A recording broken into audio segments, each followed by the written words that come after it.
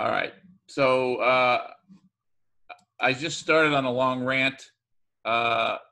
We hadn't really gotten started, but I think everybody's in good shape. I want you guys to be working on your presentations this week, uh, and to that end, we've really taken the other tasks away.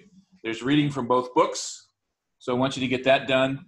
But none of it is contingent, so you can get the reading done later if you want to start working right away. But as I was saying, in creating workflow for this week, what I want you to do first off is figure out what you have to say. Figure out your story. And it would be a good idea to write a script. You don't have to write a script. You're not turning it in for a grade or anything, but it helps you. And it especially helps you when you want to record, because in recording, if you want to get a good audio recording, the best thing to do is to rehearse and rehearse a lot. You become familiar with the words, the phrases, and you get better at it. It's really easy in an audio recording to tell when someone's reading something for the first time, because there are these awkward pauses where they're reading ahead, and sometimes you can even hear them turning pages and things. But when someone is familiar with that text, they don't rely on it as much, and therefore they speak much more natural. So for you guys, I recommend that you write a script, that you read it out loud before you even try to record it, just be familiar with yourself. And then record it as many times as you need to. We'll talk about recording techniques, etc. as well. But there are a couple of processes through the week. The first process is to figure out what the story is. The second process is to get that story into an audio file. And I want you to start with the audio file. Don't start with the slides. Once you've got a 3 to 4 minute piece of audio that tells your story, then you can figure out which presentation program you want to use and go about getting that created. And again, we're going to give you a variety of tools, and we'll talk about those tools. That's what I'm going to do this week. It's just basically be available to talk about different technical processes, different options for getting your audio recorded, different options for applying that audio to presentations. So the chapters of Resonate that we're having you read have to do pretty much with putting your story together. And so Nancy wants you to take the various elements that you have about what you have to say about yourself and your life, and put them together in a way that really has an impact. And again, you're crafting this entire story based on who you're talking to. You're talking to your dream employer. So there may be parts of your life that are a big deal to you, but maybe don't matter to your employer.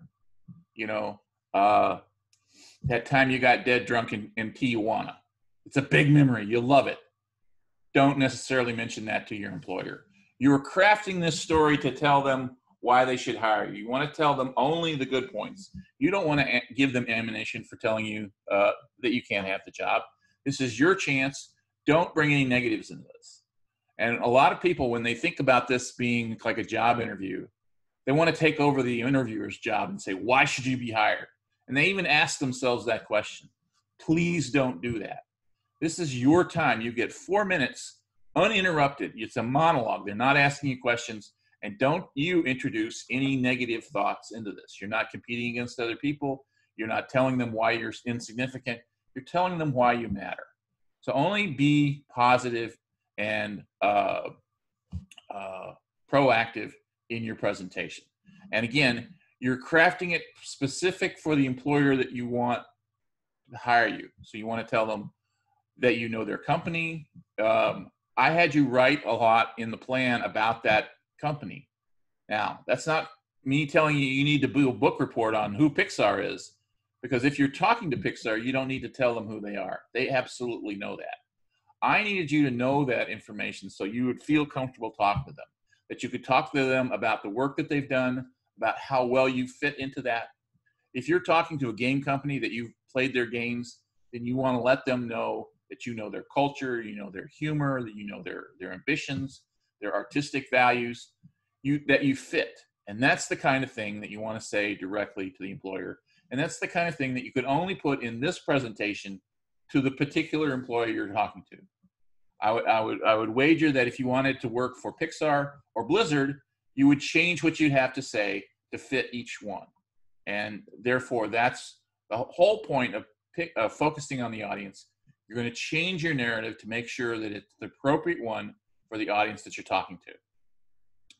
And you want to tell them a story. You want to tell them who you are, and it's all this different stuff, but you want to connect it. You want to figure out how to tell that story. And once you've got your words together, then we're going to concentrate on slides, because we do want visuals. We do want multimedia. We do want drama here, and we want to show them what we're talking about. Now, you've got to put it in your words, but then finding the right slides, finding the right visuals, and video can count as part of this. But I mean, if your video is only talking heads, then you have to actually create slides. So slide content in which you're designing visuals to match the words that you're saying and to have a binary impact, words and visuals together, is an important part of this exercise. So if you're going to be a talking head video, you should count on having at least 5 or 6 slides in the course of your presentation. If you're making an all slide presentation, then you want to have enough slides that you're constantly having visual pace. I know what a lot of students like to do is take 6 photos, put them together in a collage, and then just hang on that slide forever. That doesn't create any kind of pace. It's kind of boring. And it actually is kind of difficult for the audience to pick apart these elements of the collage, when you're much better off taking each individual photograph and making it a separate slide, 6 different slides. And a good rule of thumb for presentations is that you never want to hang on any slide longer than 20 seconds. That just pretty much gets boring if nothing else is changing, if there's not new text coming in or things being added or changed, etc. So that means if you're doing a 3 to 4 minute presentation, you're going to need at least 10 or 12 slides to have the minimum amount of movement. And you don't want to go crazy with this, but 10 to 15 slides is a really good thing to aim for in terms of having enough slides to have enough visual movement that you're not hanging on every sentence all the time. So we want to show them, we want to visualize what we're having to say. And to that end, I've actually created a little exercise for us here. It's called Visualize Ideas. And this is something we can work on together. If you guys want to, I'm going to put the URL in the discussion board right now. I have created a shared Google document. This is a Word doc. And if you click on it, you become attached and you have full editing permissions. So the thing about Google Docs is that people can work collaboratively. So once you're in, you have full editing permissions. Now this is dangerous, something risky that I'm doing on my part, because any one of you could select all and delete and share the entire page. So when we work together collaboratively on a live document, you have to have some rules. So if you'll notice at the top up here, we have various different little icons that have loaded in. Those are the different people that are on here at the same time. And whatever color your icon is, that's the color that your cursor is. My cursor is black, and it matters because anywhere your cursor is, you can start and write over whatever that exists there automatically. So we don't want you to wipe out anything that already exists. But what I've done is I've created 5 words or phrases that might be the kind of typical thing that you put in a resume, kind of language that almost gets to be cliche. Everybody says it, everybody uses the same term, and it doesn't really have any effect if you read it anymore. But this is a visual document you're creating. You want to say these things about yourself. These are abstract ideas. How do you illustrate abstract ideas? Well, this is the really important, fun, creative challenge of a creative presentation. Because you're going to say these words and they'll be the same words everyone else is saying. But you will combine them with an image that is unique to the image, that is unique to you expressing it.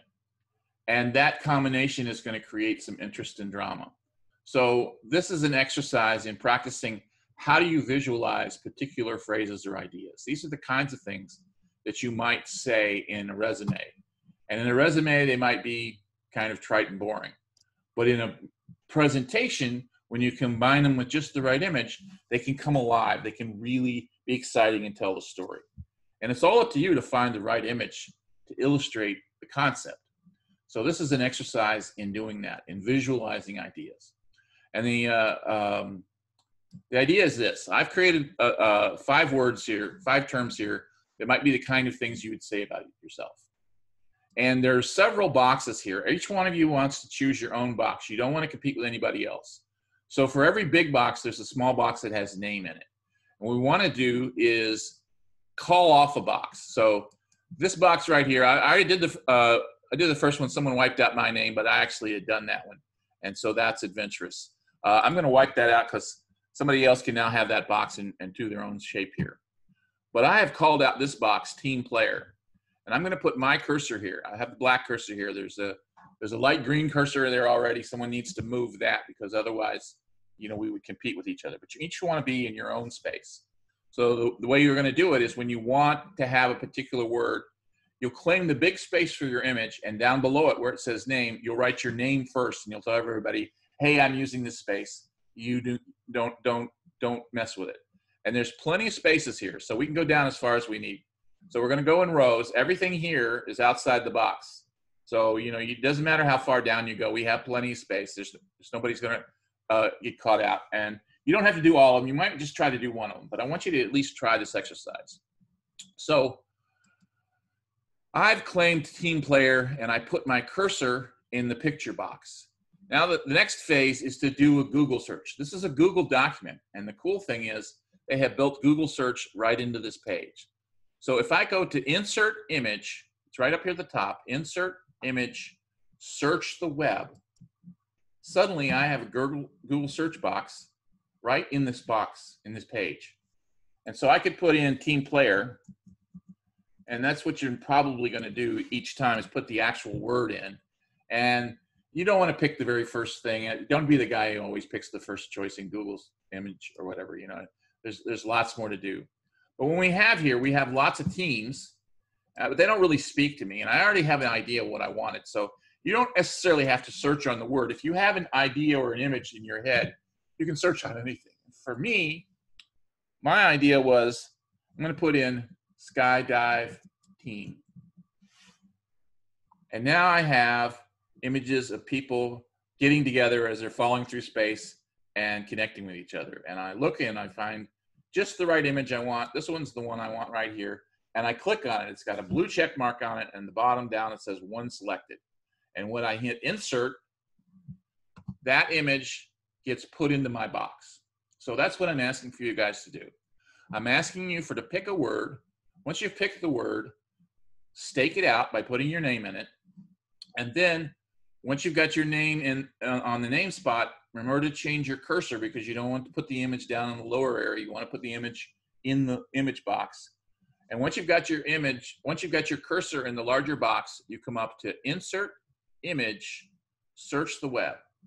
And you can search on the term, you can search on other things, you can do anything you want. But as soon as you find an image that you like and select it, and you hit that select button, it will come into here, into the space here. And so you guys can work on this while I'm talking, and we'll come back and take a look at it. And for those of you that are watching this on video, I have linked to this in the discussion board. So you can continue to do this. We can do this all week. So those of you that want to get some practice just visualizing abstract terms, this is a good thing to do because once you get down to doing your actual presentation, when you tell people that you're a team player or that you think outside the box, you're going to be able to come up with more interesting imagery. Now, there's a couple of factors here. You don't just want to find the image in itself or the image abstractly. I mean, one of the things that makes a lot of PowerPoints boring or irrelevant is that they work with like the initial clip art, like the cartoons that are built in or something like that. Remember, you want to tailor this for a target audience. You're speaking to someone who's a dream employer. You want them to be admiring of your visual sophistication. You want to appeal to them, and they possibly have visual sophistication. So you want to not just choose an image. You want to choose the image that's going to be right for the purpose that you have in mind. If you're trying to tell some head of a creative company that you think outside the box, you're going to really need an image that says that in true. And if your company is a video game company, then maybe you're looking more towards video game type images. If your company is a animation company, then maybe you might use, stills from animation shows. If your company is a design or an internet firm, then you might use high-tech images.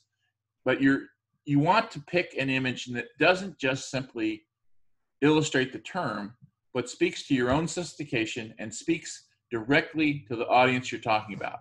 There's a couple of things that need to go on here, and that's why we want to do all this in pre-preparation. We don't want to just rush through this. We want to make sure that we're impressing the audience, that we're giving them the right information, and so forth. So I'll let you guys continue working on that, and we'll come back and take a look at how people did. And again, this is purely voluntary. You don't have to do it. You don't have to do all 5. If you just do one, you'll get the idea. If you want to do all 5, I'm really happy to do that, and we can take a look. So another thing that we've done this week is that we've made this week's discussion board a 0-weight activity, which means it doesn't count towards grade. Nobody has to post in the discussion board this week. So what we've done is we've made the discussion board a kind of sounding board for everybody to pass tips along and get feedback on. And this week's discussion board is actually going to be open for 2 weeks. So you can put in things that you want to get feedback on this week. Like, for instance, if you wrote a script today or tomorrow, and before you started speaking it, you wanted to get some feedback, you might post that script in the discussion board, and a classmate might give you some feedback or some pointers about it or something like that. And then later on next week, I'm going to ask you to post your finished presentation so you can get feedback on it from your classmates, because next week we're going to revise these presentations based on feedback that you receive from me and possibly from other students. So the discussion board is open for that. It's a voluntary activity, but I think you're going to find a lot of really helpful stuff into that. And to that end, I've already pre-populated the discussion board with a couple of videos that I want you to take a look at, and some information about how to structure a story. So that's part of what the Reading from Resonate is about this week, is that how do you take all those different elements that you have in your plan, the things about your beginning, the things about your middle, and things about your end, how do you put that together in a story? Sometimes, you just want to talk about it chronologically. This happened and that happened and that happened. But maybe there's other ways to tell the story. Maybe there's thematic ways. Maybe there are dramatic incidences that you want to focus on, and other long-term things that you want to say less of. Part of storytelling is knowing how much attention to give to each part of your story, abstracting over some elements and going into detail on others. If you go into detail on everything, then it becomes just boring. If you abstract over everything and go through quickly through your story, you aren't really giving people enough information. But a good storyteller will find an incident that is portentous of other things to give us a feeling or a flavor for what's going on. And then we'll take us quickly through other things that maybe we need to know, but we don't need to know all the details of. So that's the art of storytelling, knowing what to focus in on and what to abstract over, and how to tell the story so it makes sense.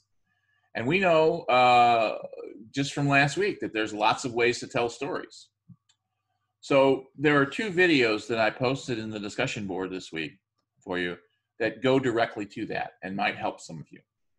The first one is a TED Talk from a fellow named Simon Sinek, and it's called Start With Why. So a lot of you might be really confused about how to tell your story, and you might be thinking of this as a job interview, and that what you're going to do is sort of recite your resume. Well, we all have resumes, and they're a string of facts. They're those boring PowerPoints that we talked about at the beginning of week 1. If you just list the elements, first I worked here, and then I worked here, then I got a degree from this and a degree from that, and you list your life as a series of elements, it's boring. But that's the sum of your life. Your life isn't boring. just the way that you're telling it is boring. So don't think of what you have to do for this presentation as talking your resume. However, your resume might be absolutely the content of what you have to say. Now, is that a paradox? No, it's not.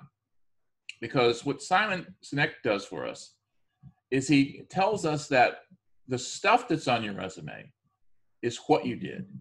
It's the facts of your life. You went to this school, you learned this, you were in the Army, you worked here, then you did this.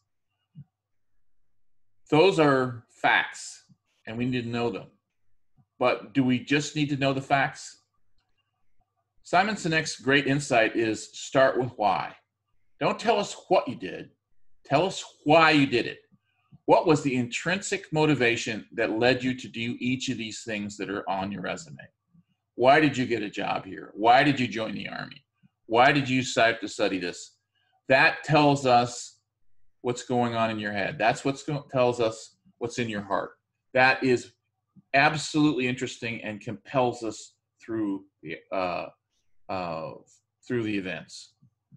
So if you want to use your resume as the structure for your story, then turn it on its side and start with why, and go through each one of those items in your resume and tell us why you did each of those things. That's going to be very interesting, and that is, I guarantee you, going to be a story that we want to hear. And again, with storytelling, some things you give into great detail, some things you use less detail on. But for a lot of you that are having trouble figuring out how to tell your own story about your own brand, and when we say brand, this is the skills, the person that you want to be, the worker that you're wanting to put up for consideration. Starting with why gets you through all those elements and gets you to telling a story. So that may be helpful to you. I suggest all of you watch that video. And even if it's not helpful, I think you'll find that it's an inspiring video and worth watching. The second one is a little bit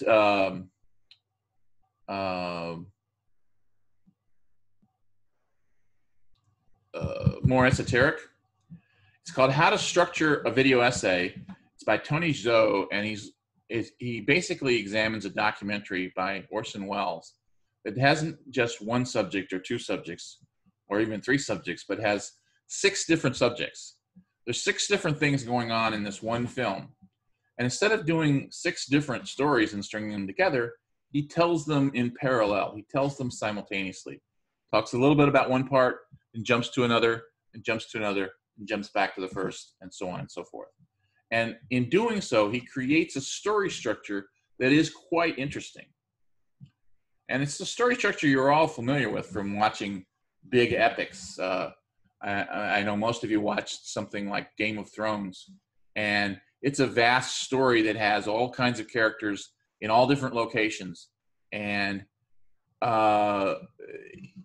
as the story is being told, you jump from one location to another. You're in the mountains, you're in the desert, you're in the icelands, etc. And you jump back and back. And eventually the stories all come together. But for the first 2/3 of Game of Thrones, there's a clear 20 or 30 different locations that you're jumping back and forth between. That's a story told in parallel.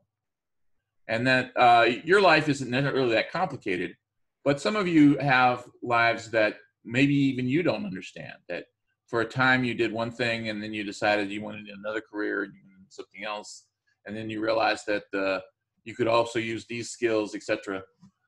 And instead of trying to tell your story chronologically, it might make sense to talk about different areas of interest that you run in parallel. And therefore, when they come together, that is the crescendo of your story, and it makes sense. And Tony Zhou does a very interesting thing in this essay. He explains it all to us in a very simple fashion by comparing it to an episode of the TV show South Park. South Park is an animated show about a bunch of ornery kids in Colorado. And every single episode is 22 minutes long, has 3 different elements in it that are told in parallel. And at the end of the 22 minutes, the 3 elements come together. I don't know if you've ever noticed that about the story structure, but that's what it does. It does it faithfully. And once you study that structure, you realize that you can use it yourself to tell stories. Now, this won't be relevant to everybody, but for some of you, this might be exactly what you need to figure out how to tell a story. And this is, again, just to say that there are so many ways to tell a story that, I cannot give you a single answer. All I can do is point you in various directions. But watch these videos. I think you'll find them helpful. I've also posted a number of articles and links that are helpful. Those of you that are on iPhones and iPads, there's information about how to create audio recordings with iOS devices. Those of you that are on Android devices, I have some articles about how to record audio for Android. I have a listing of various different online production tools that are available. There's a whole bunch of them. There's a lot. We're going to talk about some of them a little later, but I can't cover them all. But if any of you have recommendations for a particular online presentation tool, if you've used Prezi and you love it, I'm not a particular fan of Prezi. So, those of you that are wanting to please me, just hear my words. I don't love Prezi. I recognize that other people love it, so I'm not going to say you can't use it, but there are lots of other really great tools. There's Emaze and so forth, and we'll talk about tools. But those of you that have a particular tool you would like to recommend, the discussion board is a great place for you to pass along your tips for other people. And we're also going to talk about tips for recording audio, etc. The last thing in the reading that I want to talk about is something that's covered that talks about how you present yourself to your audience. People have been standing up in front of audiences and speaking to them for ages. And this is something that the ancient Greeks particularly loved to do. So 3,000 years ago, Aristotle looked at this situation and he wrote a little theory called the 3 pillars of public speaking, in which he theorized that whatever it is you have to say, your relationship to the audience is one of 3 things. So the 3 pillars that he puts forth is that one way that the audience can accept you is that they believe what you have to say, that you put yourself forward through ethos, the appeal to trust or credibility, that you stand up and you say, I'm speaking to you honestly. I want you to believe me. And there are several reasons that people might trust you. One might be that you have used hail in your delivery and you're giving them audio orally an authentic voice. Another might be that you just sort of have an honest face. Maybe you look like Tom Hanks and people tend to trust you. Another might be that you have a fancy resume. So if you're a doctor or you have a PhD, people might believe your credentials. But the appeal to trust has to do with whether the audience wants to believe you in and on the moment. And it doesn't necessarily always mean your credentials are important. You could be someone who wants to talk about cancer and you've never studied medicine or anything, but your mother died of cancer and you lived through that, and your lived experience gives you credibility. So you can stand up there and speak on your credibility if you're coming across as that kind of narrator. The audience believes you because you're trustworthy. Another way to appeal, if they're not necessarily convinced of who you are or what you have to say, you can appeal to their emotions. Pathos is the appeal to emotions. Now, if you're a young, recent graduate full of energy and fire, but not a lot of experience, and you want to get hired by someone who's been around in the industry for 30 or 40 years, you not necessarily get them to trust you, but you can certainly show them how enthusiastic you are. You could pump them full of emotion to get them to recognize themselves in a younger year or something like that. So oftentimes, if you're in a position where you do not have an authoritative bent to what you're saying, the way that you can persuade your audience is through emotion. Now, this is always powerful, but it sometimes gets out of control because there are lots of emotions. And so it's not always happy emotions. Talk about that in a second. But the appeal to emotion has a real strong bent to it, but it also is something that you need to be in control of, or it can get away from you. A third way that people can believe you is that your argument has logic to it, that you have put together an impeccable story and backed up all your facts. And the audience keeps looking for flaws in your theory, and they can't find any. So let's look at these a little bit more in detail. If you're appealing to people because of ethos, then the audience is asking, we're asking, does the audience respect you? Does the audience believe you're of good character? Does the audience believe that you're trustworthy? Can we just believe what you say because you say it? We're living in times where nobody believes anybody anymore. People are talking about fake news. And this becomes a really hard thing to do, just to trust people. Does the audience believe you're an authority on this topic? And so it really has to do with the way you talk, the bearing that you put forward, and the way that you present yourself. People can have huge credentials but sound kind of fishy. You're still not going to trust that person. We've been led to be so wary of people. So you want to be authentic. You want to come across. You don't want to sound like you're talking down to people or you disrespect them. You really need to have your hail in place if you want to be believed upon your ethos. Pathos. Do your words evoke feelings of love, sympathy, fear? Now, in the assignment that I've given you, you really only want the audience to like you. So if you're going to use pathos, you're going to try to put happy memories in their hearts. You're going to want to make them feel good about you. But the appeal to pathos goes both ways. You can make people angry and fearful as well. Do your visuals evoke feelings of compassion or envy? Do your characterization of the competition evoke feelings of hate and contempt? We're about to come into the political season, and pretty much every political ad you ever see doesn't really build up the person who makes the ad. They tear down the person they're running against. They use emotion, but they use it in a negative way. Now, this is nothing that you're going to encounter in this particular presentation, but certainly if you get into advertising or you do other things where you're competing against others, you can use pathos as a way of putting negatives out towards the other side. Doesn't make you any better, but it probably makes you better in comparison. But negative advertising or using negative emotions for this kind of persuasion is something that you need to be very in control of, because when it backfires upon you, then you've actually lost your credibility and you've lost your logic. So this is a very, it's like playing with dynamite. You got to know what you're doing.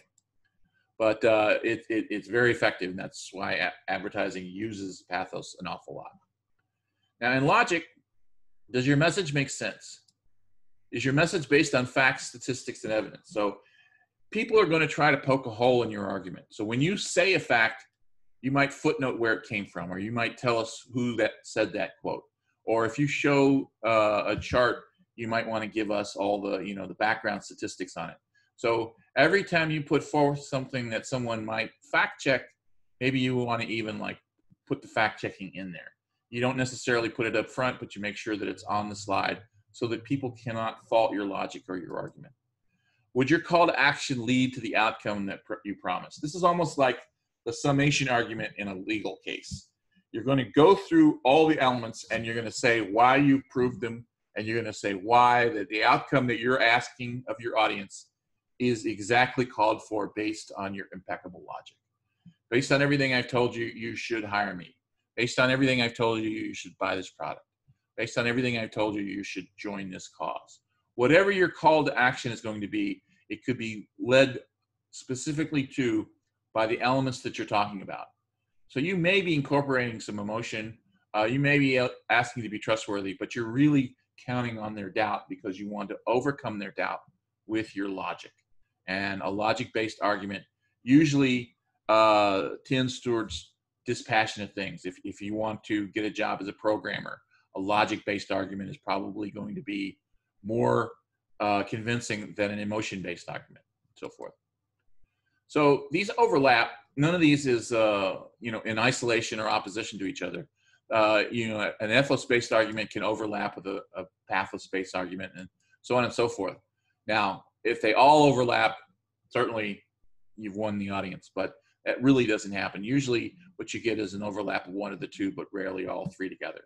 But this is a theory about relationships to the audience, and you can think about who you are and who the audience is, and you can actually figure out and define that audience, and then you can use these elements as a way of crafting your story. And as always, knowing these things helps you put together a better argument. So that's enough of that. I want to come back here and talk about the assignments for this week. So there's not a lot. You get the reading done. You get the reading done simultaneous with working on the project. It's not required to get the reading done before you work on the project. So I would get started on the project today. That's why I made sure I graded all the presentations and got them back to you. I'll be getting you feedback on your emotional stories tomorrow. All of you did really great, but I mean, I want to give you some individual pointers and stuff. But I know that you guys have the ability to voice these presentations and do a really good job with it. And most of you really have already shown that you can combine them with multimedia and add power to your presentations that way. But I want you to be working on your presentations throughout the week. Getting them in early is good, but it won't necessarily make them any better. I want you to use all the time you have so that you really are working through the week and you go through this process formally. Figure out your story. Write it down if you can. Voice it. Record it. Get the recording done before you're ready to go in and start working on the slides. And so this week's assignment, and again, there's a helpful video in here about, storytelling again to get you going. And I want you to just look at the short instructions just to remind you, the assignment is 3 to 4 minutes long. It needs to be a finished presentation. It can be in edit form still. So meaning that you can have to click to engage things, or if there's a placeholder for something, it's all right. But I really want a finished presentation. And some of you are going to have trouble combining your audio and your slides. And if you can't get that done by the end of the week, I will accept that you turn in your audio and slides separately, and we will work on combining them next week. So don't let that be something that keeps you from going forward. If you get your audio done and then you start working on the slides and you have trouble integrating the audio and the slides, get a hold of me. I can help you through all that. I want to talk you through it just now. I'm going to show you some stuff in a second. And then figure out the production tool you want. I would actually hope most of you start working on the audio recording before you necessarily finalize on the presentation tool. But Keynote, that's what I'm using right now, is the Apple version of PowerPoint. PowerPoint, you all have as part of the suite that you downloaded, so you all have the greatest version of PowerPoint. I highly recommend PowerPoint, except that if you've never used PowerPoint before, there are so many options that it's confusing. So I don't want to dissuade you from using PowerPoint, but if you have never used PowerPoint before, I think that its complexity will be a hindrance to you, and that's why I would recommend Adobe Spark. Google Slides is very much Adobe Spark is really good. So your question? No, I was saying Adobe Spark is really good. Okay, yeah. So there you go. You have some reinforcement. I highly recommend Adobe Spark. It's easy to use and gives you really good results. Have great artwork that you can have access to and so forth. But you can really use any online presentation tool. Google Slides is very much like PowerPoint with fewer options. So it's a great way to start figuring out PowerPoint. The problem with Google Slides is, and with a whole lot of these online tools, is that they don't include audio tools by themselves. You can add audio to them, but you can't can't do the audio by itself. So in that regard, we want to talk about what can we use to do the audio. And like I said, I put some suggestions here in the discussion board for what you could do.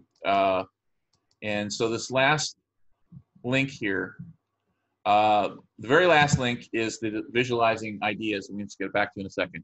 But I also put in here some links to audio for Apple and Android. I put in some links to some online tools. If you're using an Android device and it's an older Android device, you're going to find that there are a lot of multimedia tools that don't support it. And VoiceThread is one that does. So we have found that if you have an older Android device and you're having trouble running PowerPoint or using Adobe Spark or a lot of other things, that VoiceThread is actually a very simple presentation tool that you can use. It records audio, it takes slides, it will do what we're asking for. So it's not the greatest presentation tool in the world, but it is something that if you have an older piece of machinery and you're having technical issues, you'll find useful. Our number one go-to we're going to recommend is Adobe Spark or PowerPoint. And then there's an article here with 31 or 40 different, yeah, it's up to 40 at this point, different tools. So you might look here to find possibilities, but be aware that most online tools don't include audio. Adobe Spark does, so you can do your audio directly into Adobe Spark. The only issue with Adobe Spark is you have to sign in and get an account with them, but just use your school credentials. The account is free, and they will allow you to export file out. So far, we've been very, very pleased with Adobe Spark. A lot of the online presentation tools are a kind of upsell where they'll set you up immediately, but if you want to get your program out or you want to be able to access it in other ways or stuff, they'll ask you for a fee. So we don't want you spending any money on online tools. And then finally, I have the link here for those of you that are on video to the Visualizing Ideas project. And let's see how some people did. Dominic has a walk in the woods for adventurous. That's very good looking. Or Eric has looking over a precipice. That sounds pretty adventurous. We have Eric, Christopher showing us. You said that we could use our school stuff for the Adobe Spark. This is the Visualizing Ideas exercise, but Adobe Spark, if I come back to it here, has an online section. So you need to sign in and create an account. And there are 3 types of Adobe Spark graphics. So make sure social graphic is an image. A web page is a web page. You want to do a short video. These are all presentations. And if you create a video, they have tools that offer you search art that you can use. You can bring your own art in. They allow you to record audio. A lot of you like to have background audio. Adobe Spark supports background audio and so forth. And even some of the online graphics are motion video. So there's a lot you can do with this, and it's fairly simple to use. But it's on its own website. You have to go to Adobe Spark and create an account to use it. And again, those of you who are on your own computers, I've mentioned that you can do your audio on yourself. There is an audio tool called Audacity that we highly recommend, whether you're on a Mac or a PC. This is free open source software, and it's pretty much the same on either platform. But as you see, it gives you a visual representation of your recording, and that helps you in a lot of ways. You can see that whether or not you're getting a clean recording, because if this waveform is very thin, then you're not recording it well enough. If the waveform runs off the page, you're over recording, or your microphone is too hot, meaning you've got the microphone too close to your face. So there's not, we don't want to go too much into depth on audio here, but the stuff everybody needs to know. One is that if I'm asking you to use your phone, or even if I'm asking you to use your laptop, you want to make sure your mouth is the right distance from the microphone. With a phone, it's usually too close. With a laptop, it's usually too far away. You start with figuring out where the microphone is. Now, it's easy on a phone. You know that the microphone is at the bottom of the front face of the phone that you're holding. And it's meant for you to hold that phone right up to your face and for you to talk in your phone voice, which is kind of a whisper. But I want to hear your speak out loud voice. So if you're going to record with your phone, I want you to hold that phone 4 or 5 inches from your mouth, and therefore speak with more power in your mouth. The louder, the more power in your mouth, the further away the microphone needs to be to not be blown out. And holding it 4 or 5 inches away is enough to get a good, clean recording, but you can speak in a normal voice. Now, conversely, on a laptop, the microphone is usually going to be at the back end of the keyboard, right at the bottom of the hinge where the screen is. So as you're seated at a desk, you might be 30 or 35 inches away from that microphone, and that's not going to give you a great recording. So if you're using the microphone on your laptop, figure out where it is and kind of lean into it.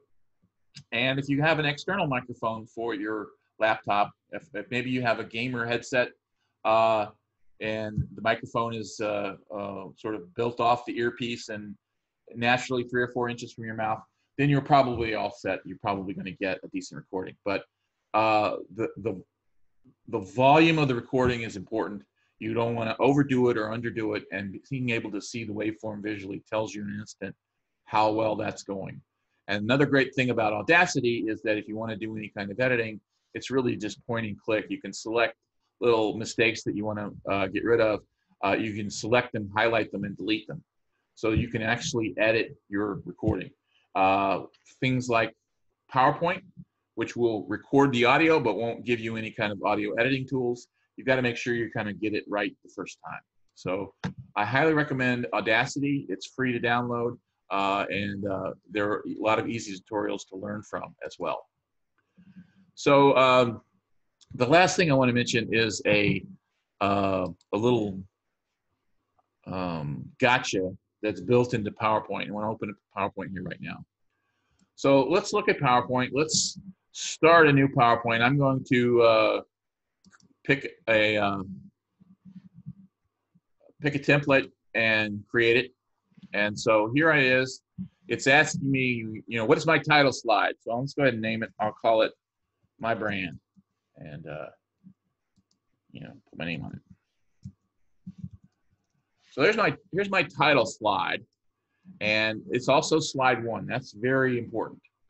Now, to do what I'm talking about here, I'm going to go ahead and add a few more slides.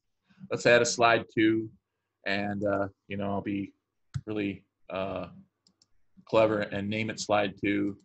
Add another one. I'll name that one slide 3, and one more, just to have a few slides because I want to show you how this works. So to record audio, a lot of you have always thought that to record audio on PowerPoint, you have to record so much per slide.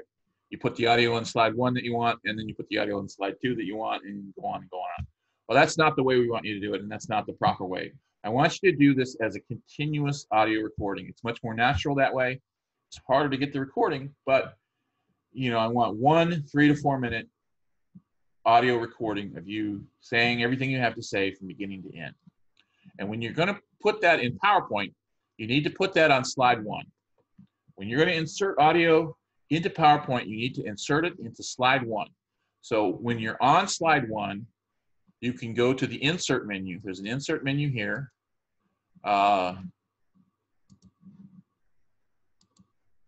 There's also an insert menu at the top. So you go to insert audio, and you can get external audio loaded from here, but there's a feature to record audio. So when I turn that on, I have a little box. Let's try that again.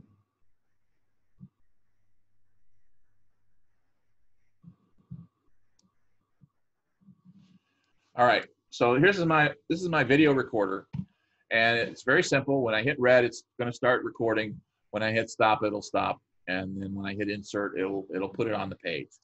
So I'm going to start recording now, and PowerPoint is recording everything that I have to say. So if this were my presentation, I would speak it from beginning to end. I would be reading off a script. I would have rehearsed that script ahead of time. And now I'm saying everything that I want to say all the way to the end. I'm hoping I don't make any mistakes, because if I make a mistake, I might have to start over. But it's not that big deal to start over. You can get all the way through, especially with more rehearsal. So I'm stopping. I've got 24 minutes of audio here, and I hit insert. And now I have an icon on my desktop, this audio icon. Now, this is important because there is so much stuff in PowerPoint that they hide stuff from you. I think it's very bad design, but apparently Microsoft is just stuck to the gills, and they figured this is what they had to do. So there are 8 menus here right now: home, insert, draw, design, transition, animation, slideshow, review, view and tell me. Actually more than 8. But there are menus that only come up in context, meaning that you will never ever see these menus unless you actually have engaged the right thing. So there are some audio menus that you need to have access to, and you'll never know they're there until you create audio and select it. And when you do select it, suddenly there's an audio format and a playback menu available. So you need to create the audio and select it before this menu is available. But once it is, you can come back to the playback menu, and there's 2 important things I want you to do. I want you to start the audio automatically so people don't have to click to engage it. This is multimedia that runs itself. And very importantly, I want you to click play across slides. Until you click this button, the audio on slide 1 that will never ever appear on any other slides. And it's somewhere in the PowerPoint presentation documentation, but really software doesn't come with manuals anymore, so it's very hard to know. This is a hidden command, and it infuriates me because it's something that you guys really, really, really need to know. So that's why I'm showing you now. So when you create your audio, select audio, go to the playback menu, and make sure you click play across slides. Now, once you've done this, PowerPoint is incredibly powerful and incredibly easy to use. If I want my audio to get evenly distributed amongst these slides, all I need to do now is come up to menu that says slideshow and hit a tool called record slideshow. Now, when I do this, PowerPoint's going to go into playback mode. It's going to start playing slide 1, and it's going to start playing the audio automatically. And it will continue to stay on slide 1 and play the audio until I click to advance the slides. So now I can listen to the audio, and I can choose when I want slide 2 to start and when I want slide 3 to start, etc. And PowerPoint is going to record that and remember it. So let me do that for you now. I hit record slideshow. So I'm going to start recording now. This is the audio recording. PowerPoint is recording everything that I have to say. So now I'm going to go forward. My presentation. I'm on slide 2. Speak it from beginning to end. I'm competing with myself, aren't I? Script. I would have rehearsed that. Now I'm going to go to slide 3. Now I'm saying everything that I want to say all the way to the end. And here's slide 4. Mistakes, because if I make a mistake, I might have to start over. But it's not that big deal to start over.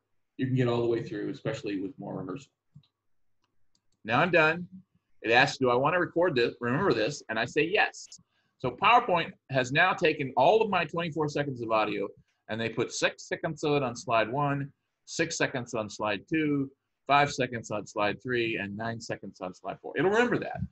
And now it will play back this way for everybody. And if I change the order of my slides, or I add a new slide, or edit it in any way, I can just rerun this and redo the audio, and I can do it as many times as I need to get the sync exactly the way I want it. So PowerPoint is very powerful in the way that it allows you to very specifically set up this relationship. But you can't get anywhere until you get the audio in place and you click play across slides. So remember that hidden trick. That's the gotcha that I wanted to make sure everybody knew about. So I'll let that go. Those of you that want to use PowerPoint, just remember how to get your audio in properly. And you can also do your audio in Audacity, create it as an MP3 file or a WAV file, and import it. And that will work as well. So There are a lot of options there that you can use. So now let's take some questions. I'm sure I've gotten through a lot of stuff that's confused people, but let's see how everybody's doing. Anybody got any questions for me? So Steven says he's used Audacity and it's good, and he's got the Adobe Creative Cloud suite. Yeah, if you're working at higher end tools, please feel free to use that. I just know that this is a month one class, so I don't want anybody to take on a really difficult piece of software and feel like you've got to learn that in order to do this. We've all discovered that there are ways to get multimedia made, and I'm going to make sure that everybody has a tool to make that they can run themselves without having to do a whole field of study before you can use it. So I want everyone to work as advanced as they can. If you already know something, take advantage of it. But if you have never used the multimedia tools, we want you to use the ones that are easier to use. And to that regard, that's why I'm recommending Adobe Spark to so many people. A lot of people who've never done presentations before can do really sophisticated work very quickly. Do I have an example of a presentation? Yes, if you look for announcements this week, I think I'm going to post a list of some presentations that you guys can go through. Previous students, I've been loath to give people examples, but I understand now that people kind of want to know where to go. And if I give you enough examples, there won't be one style that everybody does. So look for, probably not today, but tomorrow in announcements, a list of previous student projects that you can look at. Anybody else? Anybody want the microphone? You just raise your hand. I'll undo your mic. Anybody just want to type a question? When you say a page double-spaced is about 1 minute of speaking, what is the font size on that? I wrote 2 pages of text for the story, and it ended up being over 10 minutes. Well, it's hard because computers are so variable nowadays, but we typically mean the kind of thing you would get from a typewriter. So you're talking about 12-point font. You're talking about double spaced, being probably more than double spaced in computer language, etc. Dominic says 12-point New Roman, 1.5 spaced 1 page equals 1 minute. Well, that's as clear as I can get it. So yeah, if you're using a smaller font, if you're crowding those double spacings, you can do anything you want with a computer. But in general, I'm old school. So when we say what something looks like on a written page, we tend to mean what it came out of as a typewriter. And when a typewriter double spaces, it's usually more than a 1.5 inch, 1.5 space. So just make sure you've got a wide enough margin there, or you can just go with word counts. You know, that often works as well. Any tips on how to not trip over your words when recording? No, I don't know if I'm going to be able to get Audacity to come up for me right away right now. I had to redo my computer because of last week, but let's see if I'm lucky here. And I want to show you some interesting tips. Am I recording? No, I'm not recording. So, terrible. All right. If I were recording, I would be getting an audio waveform here, and you can see the waveform. And the thing about a waveform is that you can tell things without hearing it. Meaning that if you see a bunch of squiggly lines and then you see nothing, then that's somebody not talking. That's the space in between a phrase. So a really cool thing about Audacity is that you can start recording, and if you mess up, keep recording, and you can create a pattern for yourself. So let's say I'm reading from a script and I mess up a word. All I have to do is not talk for 2 seconds. And then I'm going to put a space on my waveform that I can immediately identify. And then I start talking again from the correction. So when I come back and I've done the entire recording, I've done more than 4 minutes of recording. I've done several minutes because maybe I made a couple of mistakes and started over a couple of times. But if I go back and I look for those long pauses, All I have to do is go in there and select them and hit the delete key. And, you know, that is something that happens there. You can delete audio from the file as easily as selecting it and hitting delete. And so if you have uhs or hems and haws, things that you want, little pops that you want to get out of a recording, it's very easy to do that. And if you create a pattern, instead of having to get everything perfect, but that as you keep reading and you're happy with stuff, you keep going. And when you make a mistake, you just pause so you can find that mistake and start over. Then you can come back and you can edit this thing very quickly and have a very clean recording in a hurry. That's another thing that I really like. And then another great thing about Audacity is that it exports audio in a lot of different formats. So you have a lot of choices with that. So make sure your microphone is set in the right place. Getting it too close or too far is an issue. And make sure that I'm not a stickler on, you know, cutting out all the bad spots on your audio. Rehearsal really helps a whole lot. And then it's easy to make a recording. So, you know, to re-record is fine. But if you really want to, you know, get in there and you know, be spot on, a program like Audacity that allows you to go in and just blip a mistake away is perfect. But remember that in speaking naturally, like this, I know it's not going to work, but when you have that spacing here, when let's say there was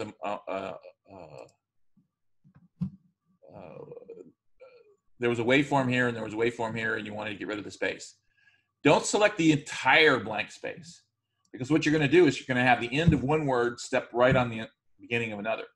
And if it were natural to have a pause between one sentence and another, then you want to have a little bit of extra space. So instead of getting rid of the entire blank space, you get rid of most of the blank space, but you'd leave a little bit of space there so that there would be a pause between the sentences and it would sound more natural. Having words cut right on top of each other sounds unnatural. It only takes a little bit of working with audio to kind of pick that up, but you just understand from the ear easily how well it works. And Audacity isn't the only program that does this, but it's a free program, and a lot of stuff in audio costs money. So we just, unless you're going to be an audio professional, I want you to use free tools for this extra multimedia. So do I have any more questions?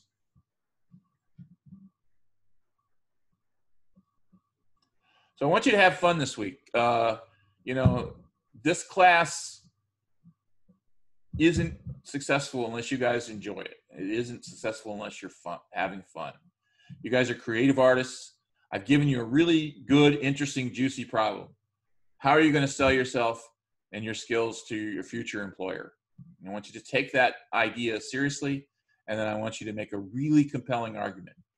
And you know, sometimes I have trouble talking people into this assignment. They say, well, this is silly. You know, well, it's not silly. If you can successfully visualize the person you want to become, you will have created a roadmap for yourself for the rest of your college career about the person you want to become. So that's what I want you to do here. I want you to think about who that person is, and I want you to sell that person to the place where he or she deserves to work. And I want you to do it in a compelling piece of creative presentation. And if you've accomplished that, then you've got a marker for the rest of your college career about, you know, what skills you want to gain and how you want to become a creative employee that everybody values and admires. And that's what this is all about. So that's a fun challenge. And these are great tools that I have for you to use. You're giving you free range. Use video, don't use video. Record audio separately, record audio in the program. Whatever works for you. I need a 3 to 4 minute presentation with audio and accompanying visuals and slides. And any way you get there is fine by me. I'm going to help all of you all week. So figure out your path. And if you have any dings in that path, let me know and I'll clear the road for you. Everybody cool? Everybody going to have fun this week? Want to hear yeah? Yeah. All right. Yeah. All right. Have fun. That's my command. Go forth and be creative.